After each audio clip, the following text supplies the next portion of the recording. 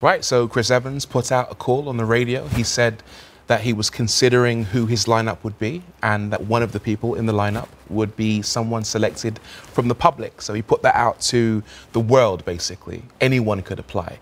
All you had to do was submit a 30-second audition tape, and the powers that be would consider that and judge whether you were worthy of the place on Top Gear. Why were you so keen to work on Top Gear?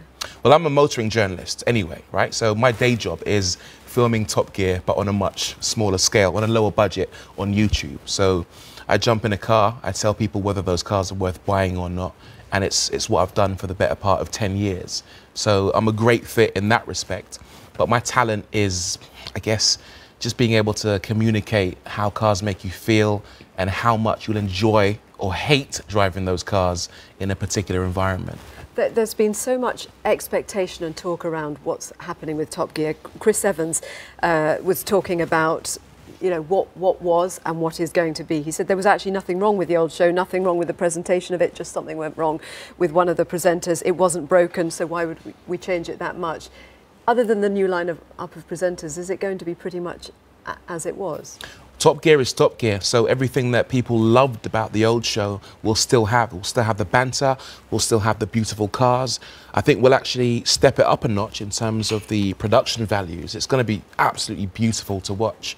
What we've got now is a bigger lineup of people. I think in the past you could almost watch Top Gear and predict what each presenter might say about a particular car based on the caricature of those individuals.